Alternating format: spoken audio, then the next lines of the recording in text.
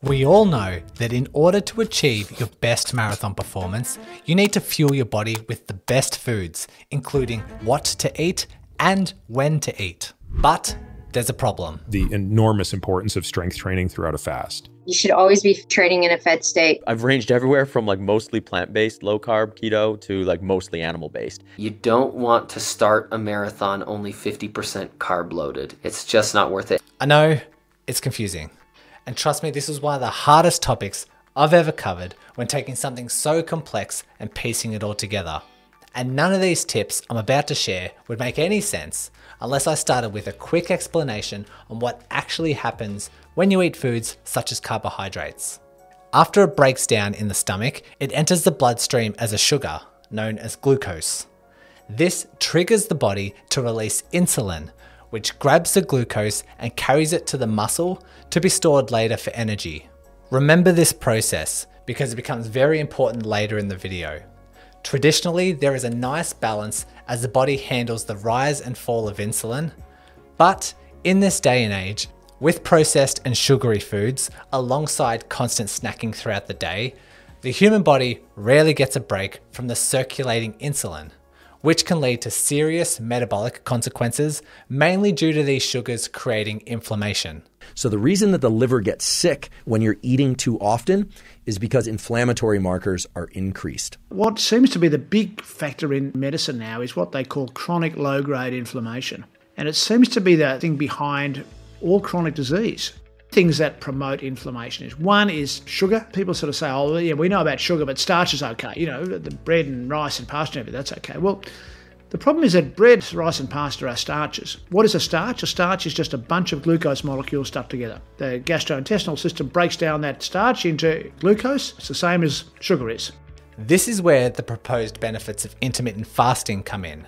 And research suggests it can prevent metabolic diseases and improve cardiovascular health while giving the body an opportunity to cleanse our cells of damaged proteins and other cellular junk, allowing our cells to run more cleanly and make them more resilient to stress. And if we follow the research recommendations, extending your fasting windows by avoiding food a few hours before and after sleep and allowing yourself a small 10-hour eating window throughout the day will create this cleansing effect. Okay, so up until this point, things are looking pretty good for intermittent fasting. But here's where it gets controversial. Because so far, this has been generic health advice for the general population. But remember, this video is performance-based, which is why we then come across health professionals saying this. So in the athletic population, I never recommend intermittent fasting or any type of fasting. And the main reasons for that is both the pre-run nutrition and even more so that recovery nutrition afterwards. To wrap our heads around the performance side, we need to learn about our two major fuel systems, which are carbs and fats. When training at low intensity, our body will primarily use fats or ketones as fuel, which is a lot more efficient compared to carbs, our second fuel source, which is used at higher intensities. Think of it like a hybrid car. When you are on a long, slow car ride, you can coast along on electricity just as you can with fats. But if this casual drive turns into a drag race, you'll need to immediately stomp on the pedal and switch to petrol as fuel, which you burn through a lot quicker, just like you would with carbs. But because these carbs are so important, not only from a high intensity standpoint, but also for recovery after exercise, it's no wonder why some health professionals strongly advised against fasting. When someone is intently training and really trying to push their fitness to the next level, if we're continually missing that recovery window, we're just in a completely catabolic state. So we're breaking down that muscle mass that is trying desperately to rebuild itself. So I just think it's a huge detriment to people's performance and then also recovery. Now, I should point out, I'm not a dietitian, but I'm only sharing this information based on my podcast interviews, the books I've read, and the research papers that I've uncovered. So my opinions are subject to change.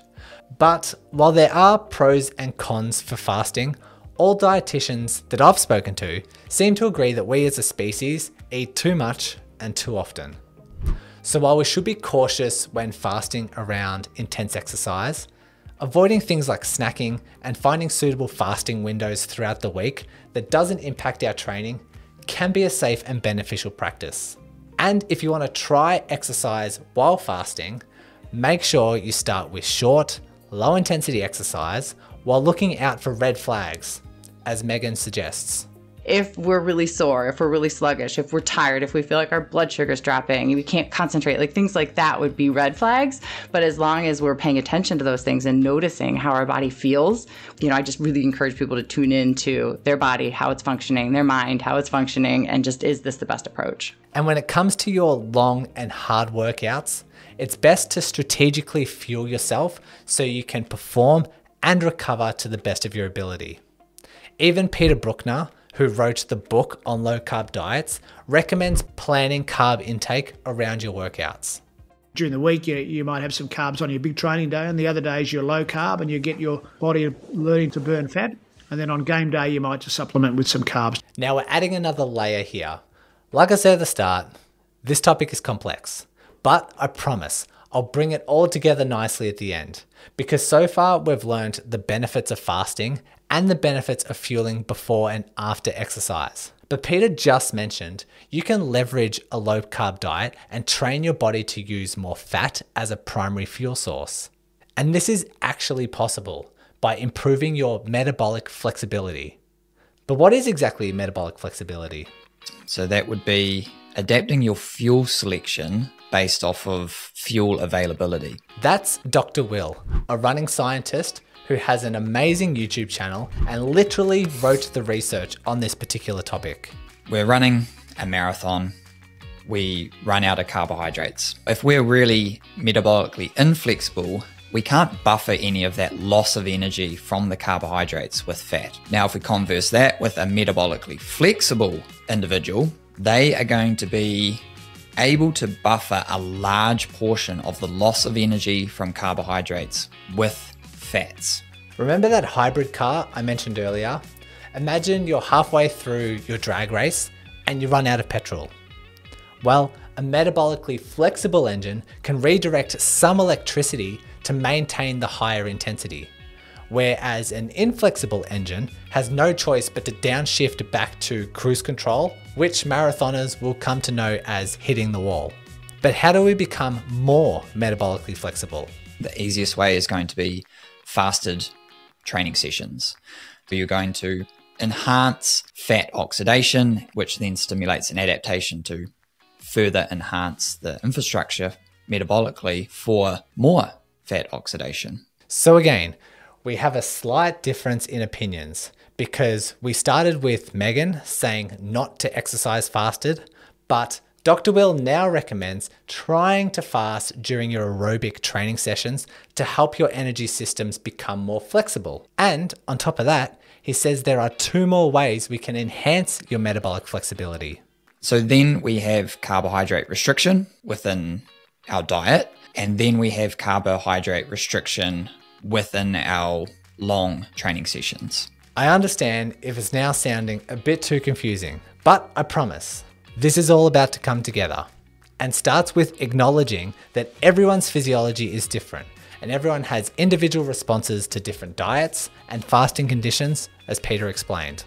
Everyone's different. Some people can manage on no carbs, some people low carb, some people need more carb, but it's certainly an interesting concept. For example, Stacey Sims has drawn a line in the sand and strongly believes no woman should be fasting because men and women are different. But this is not just about gender. Everyone is unique.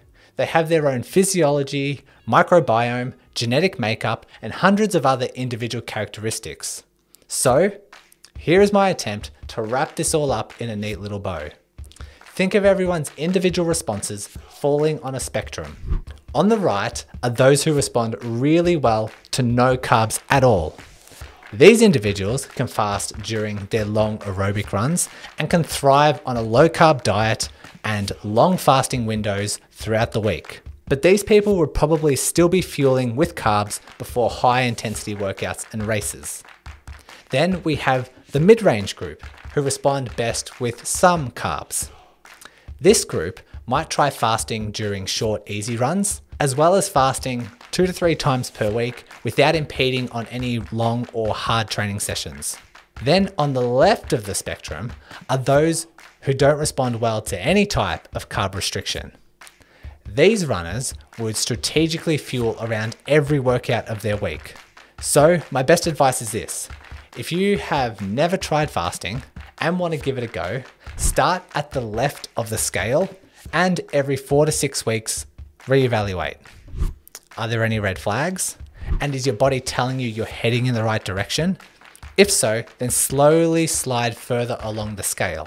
And with enough time and patience, you'll find your own unique sweet spot and can reap the performance and health benefits. But no matter where you are on the scale, make a conscious effort to avoid constant snacking throughout the day and limiting processed foods and refined sugar as much as possible.